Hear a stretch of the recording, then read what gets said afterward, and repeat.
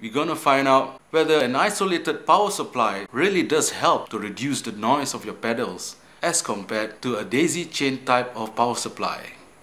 Let's find out. Okay, I've put in the Diego power supply, which is a daisy chain type of power supply, to my pedals, and this is what you get. Man, that's not good. And things get worse when I turn on the distortion pedal. Wow. Now swapping back to my isolated power supply, and what do you hear? Ooh, the sweet sound of silence. Yeah, silence never sounds any better. So, the results speak for themselves.